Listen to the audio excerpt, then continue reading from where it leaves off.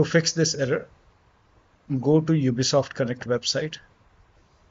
At the top right, you will see download Ubisoft Connect. Click on it, and then now type in CMD in Windows search box.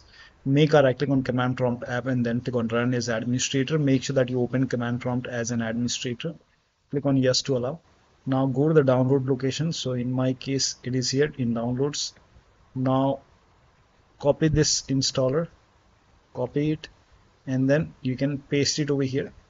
Control V, and then give one space.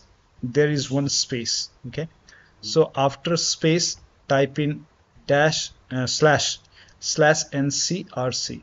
So after .exe, make sure that you give one space, and then you can type in /ncrc and then hit the enter key.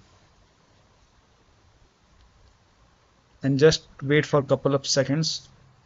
You will see, if you want to change the language, you can change the language. Click on OK, accept, install, and let the installation complete, and you should be able to install Ubisoft Connect.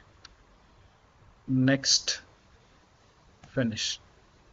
Now if not working, in that case you can open Microsoft Store on your computer, and once you open Microsoft Store, in the search box you can just type in Ubisoft Connect PC and you can install it from here. In my case it is already installed, so there's an install option, but in your case you will see install button, so you can install from Microsoft Store. So that'll be all. Thank you so much for your time, and please like this video and subscribe to my channel.